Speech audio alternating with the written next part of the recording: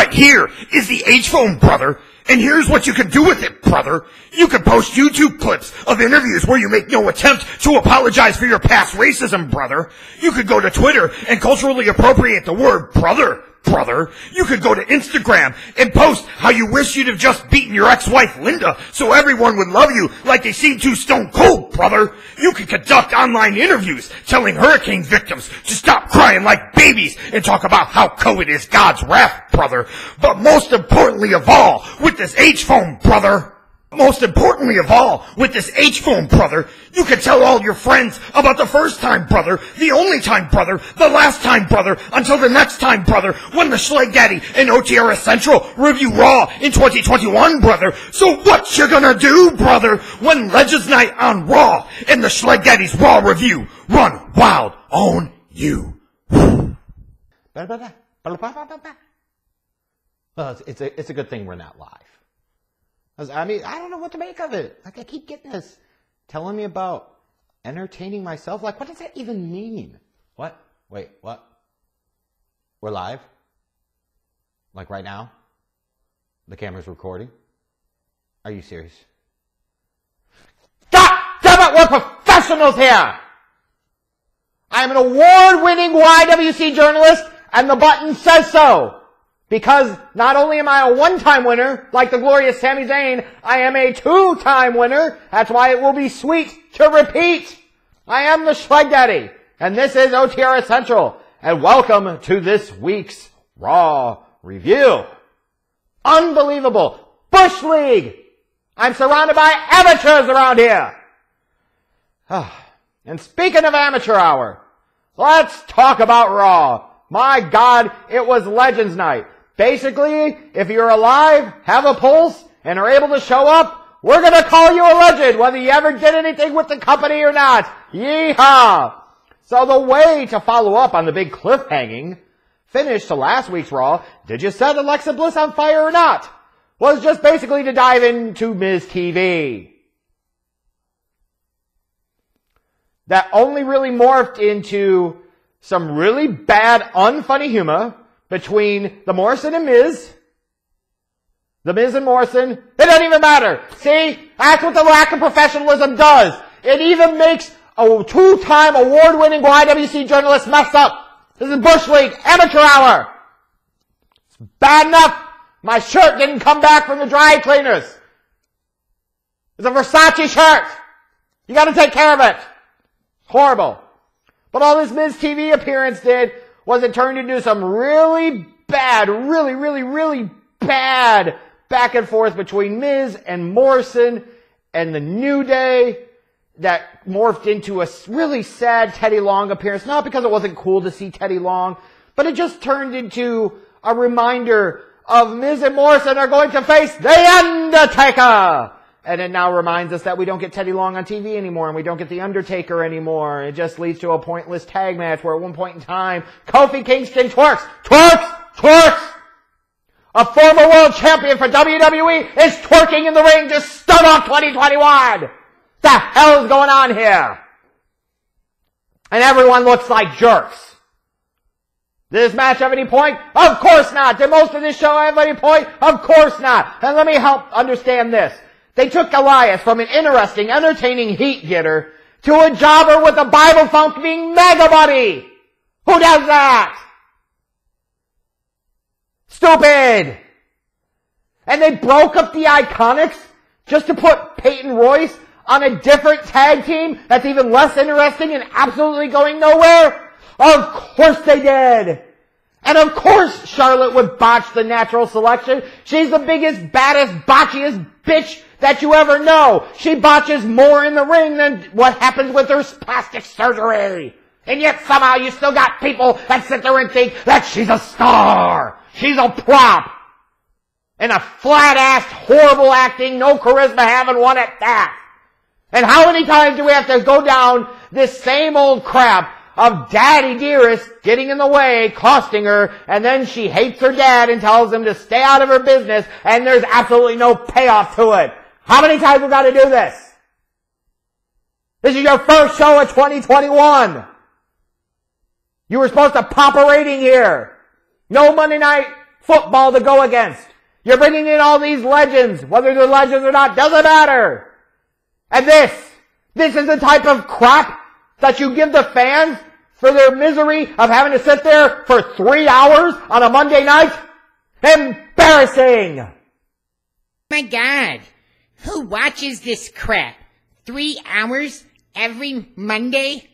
What you should do is go to Fox on Fridays, 8 p.m. Eastern, and watch Roman Reigns, the head of the table, the tribal chief, the universal champion. Oh, I love him. I still want to have his pups. Roman Reigns. Yeah, Raw just killing me tonight. Roman Reigns is the biggest star in WWE today. Roman Reigns is the biggest babyface in professional wrestling today. Love you, Roman. Call me Roman Rules. Hell yeah, bitches. Love you, Roman. Call me. This is a perfect way for Vince to start 2021, isn't it? Put in the screws to the black man as much as he possibly can. He loves when Kofi Kingston twerks in the ring, all suspect as hell, so that way he can come out and have Matt Riddle scat Matt himself. Blue, blue, blue, blue, blue. Beat Bobby Lashley. Scat Matt tapped. He absolutely tapped. It should have been over. But no, instead, you gotta have Bobby Lashley lose to freaking Matt Riddle's dumbass on the first Raw of the year. Newsflash, Vince, this is Raw, not NXT. Stop doing NXT crap with what's supposed to be your flagship show. Horrible. And why are the Hurt Business losing to Lucha House Party? Like if anything, Lucha House Party should have been sitting there when they saw Melina backstage and bumped into her. They should have been distracted by the one question that everybody wants the answer to. Just how big is Batista's dick? How the hell could they then come out and wrestle a team like the Hurt Business and then win? And then why do we already have to be teasing dissension amongst the group? Can't we have anything nice anymore? Can't we? Why? Why do we always do this crap, Vince? All these stupid things that have no heat. All of these stupid things that don't matter. All these stupid things that are one gigantic waste of damn time. Hello, everyone out there. My name is the Blue Borton. I am the #1 wrestling fan of Mr. Randall Keith Orton. Hooray!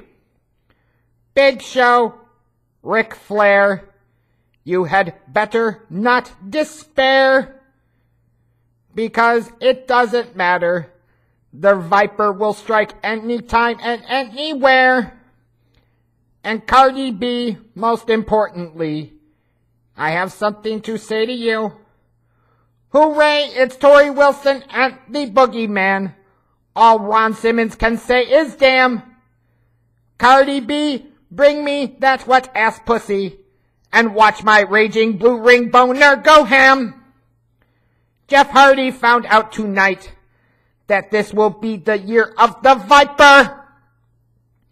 The Fiend can run all he wants, but for only so long can he hide behind her. Yay! Yay!